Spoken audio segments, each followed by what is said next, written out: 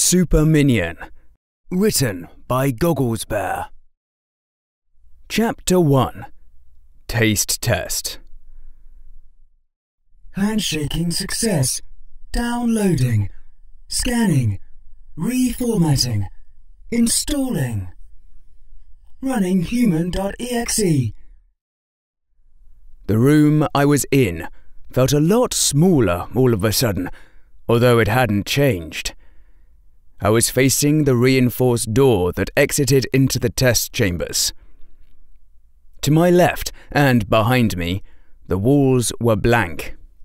To my right, the wall was transparent, allowing an unobstructed view of where the drones constantly fiddled with this or that device.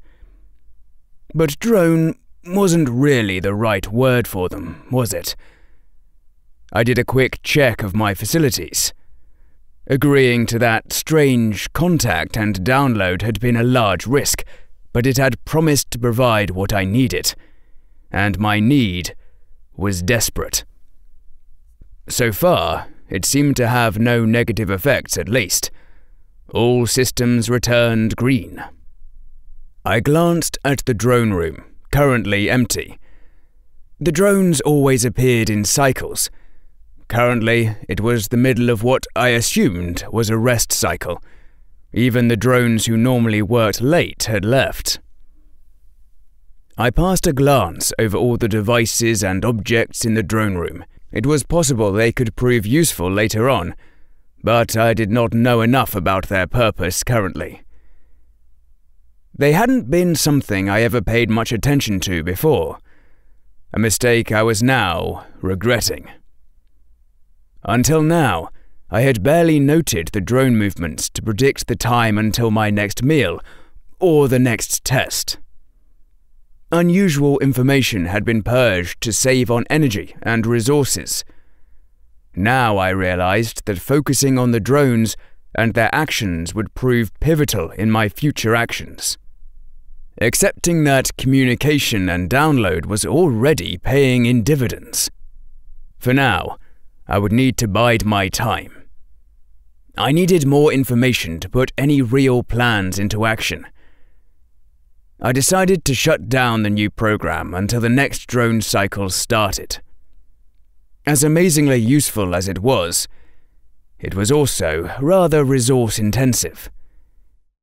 Human.exe ended. Compiling results. Saving human.exe to core memory. Drone detected. Initiating human.exe. The first drone to come in was always the same one. Drones had 2 legs on which they stood upright supporting a torso, had 2 appendages on either side of the torso they used to manipulate objects, and had a final appendage on top which seemed to house all their sensory organs. In addition, all drones wore strange coverings that changed every cycle, except for a long white covering attached to the torso that extended to their legs. All drones wore that covering. The drone who always came in early was identifiable by the short, white fur on its sensory appendage, and a small device it kept balanced on the organ in the middle of its face that hooked over to either side. Several drones wore these, actually. Perhaps it was a mark of rank. The drones were definitely autonomous and would need some kind of hierarchy to keep organized. Slowly, the rest of the usual drones filtered in and began to work their usual routine. This time I paid more attention than usual to what they were doing, both what they were working on and how they interacted with each other. The white-furred one was definitely a leader, though it seemed the other workers weren't that much further down the hierarchy. Their interactions seemed too relaxed, and the leader participated in conversations as an equal until something needed to be changed. I couldn't make out what they were saying to each other, though. The transparent wall blocked both sound and any pheromones they might be transmitting. What I could tell was that they were compiling data of some kind.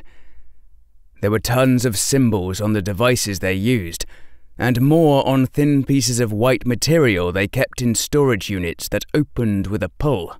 External data storage of some kind that anyone could access. Clever. I would love to have some time to learn the symbols in detail.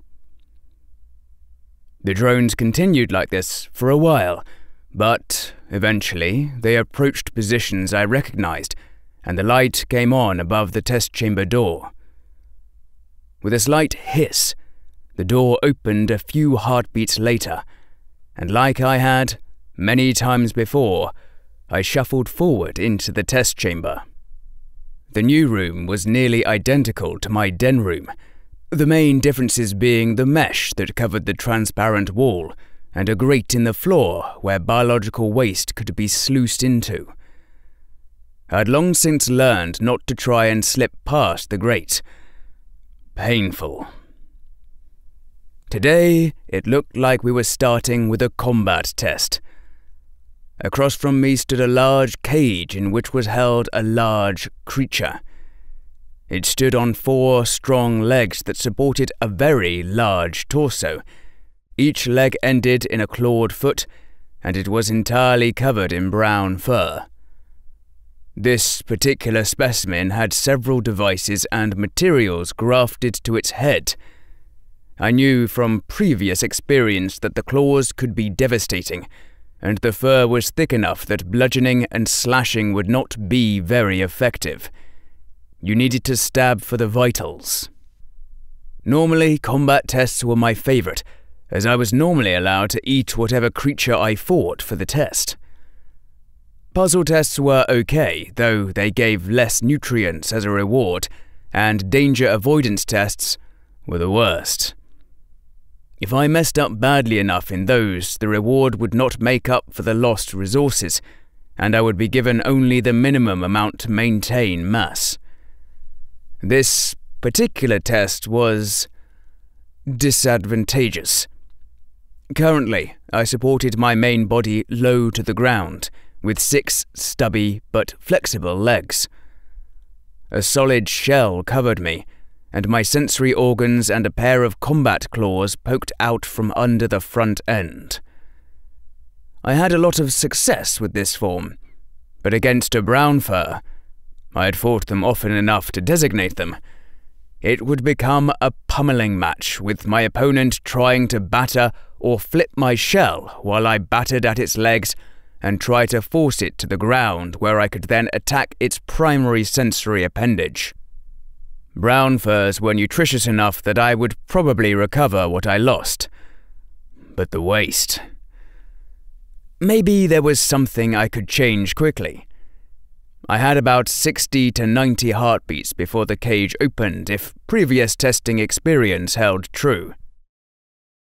My end goal was to destroy its primary processing organ, which brown furs always kept in their sensory appendage. Stupidly, I might add, it made them predictable. Normally, I had to inefficiently batter at their limbs until their endurance crumbled. A waste of energy. Stabbing was more effective, but I couldn't risk the time it took to change my claws in the off chance the brown fur flipped me in the middle of shifting. I wanted to stab.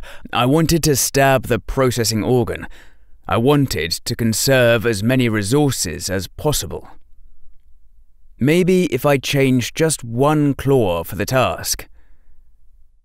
Estimate: 45 heartbeats left. My claws were already flooded with micro-units, and I increased the nutrient flow into my left claw. Currently it was shaped for both bludgeoning and crushing with a sharpened edge. What I needed was a long, thin, fast, piercing claw. As the changes started, I could feel my limb heat up as the micro-units went to work. I was sacrificing efficiency for speed. Estimated time until completion: 120 heartbeats. Damn!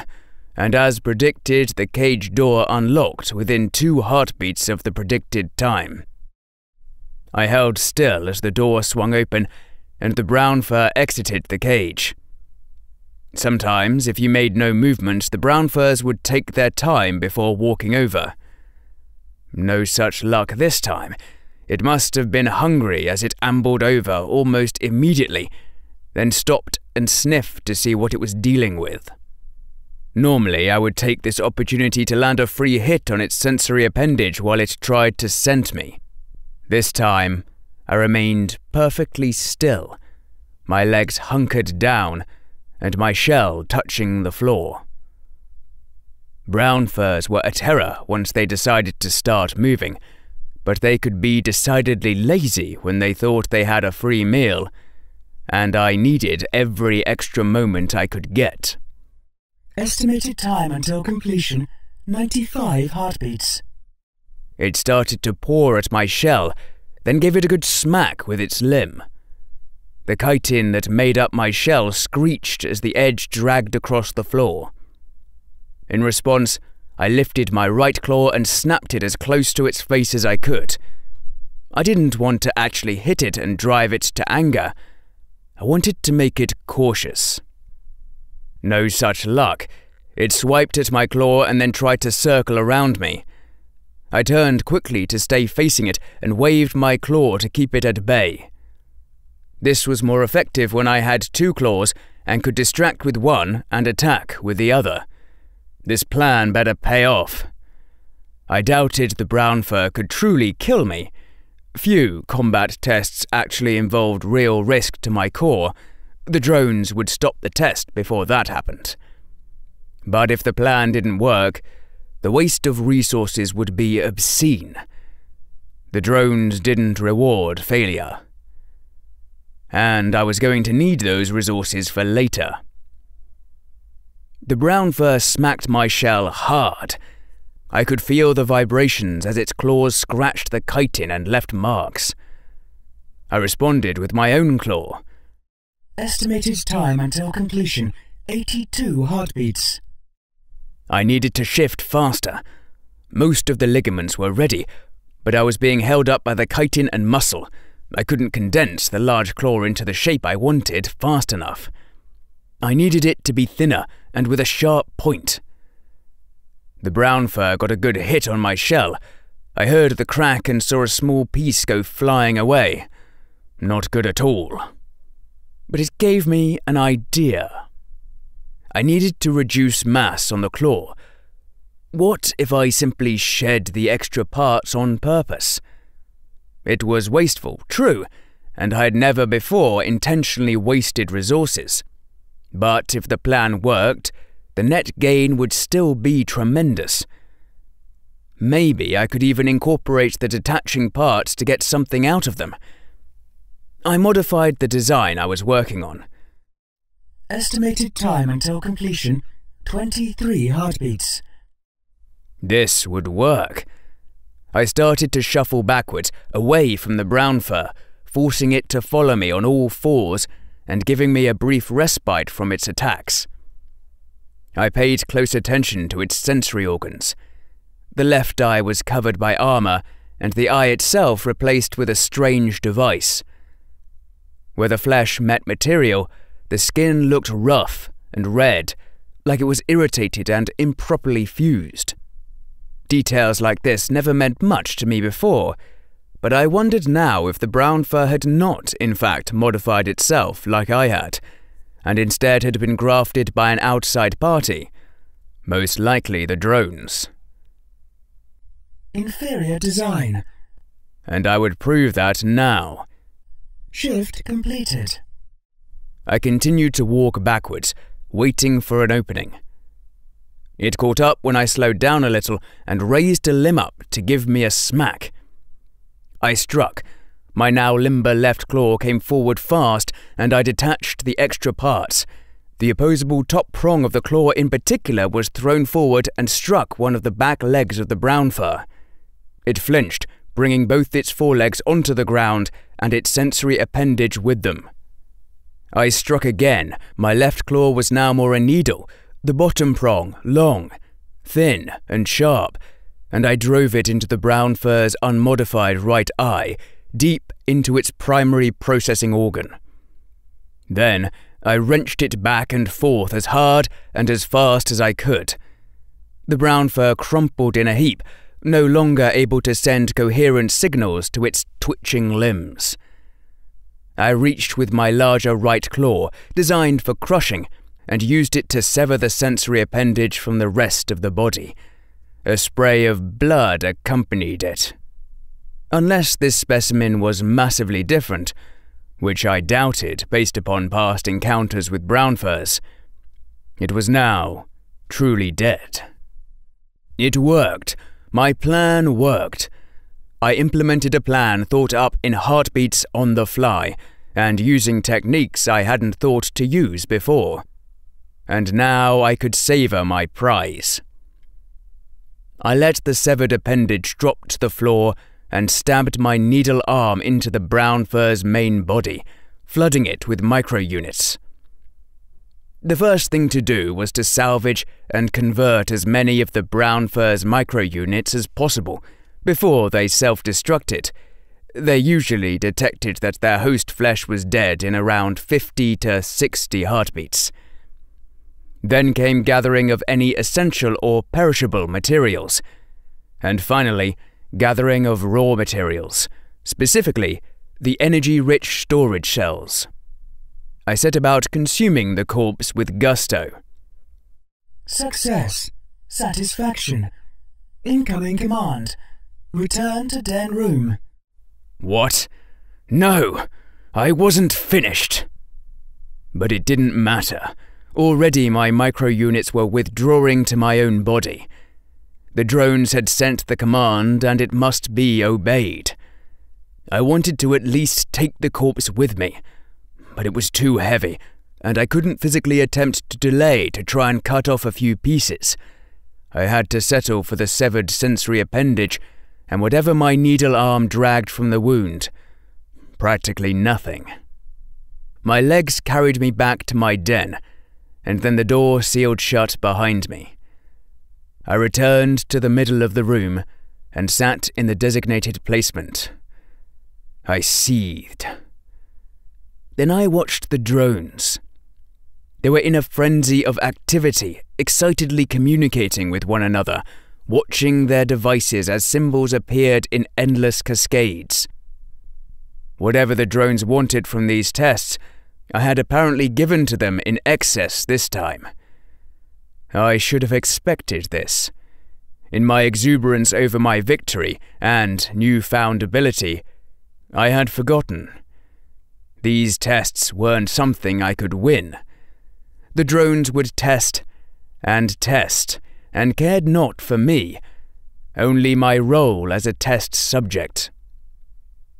When I accepted the unfamiliar communication and downloaded the strange code, it hadn't been out of curiosity or a desire to improve myself. Those emotions hadn't truly existed until afterwards. I accepted the code because I had no choice.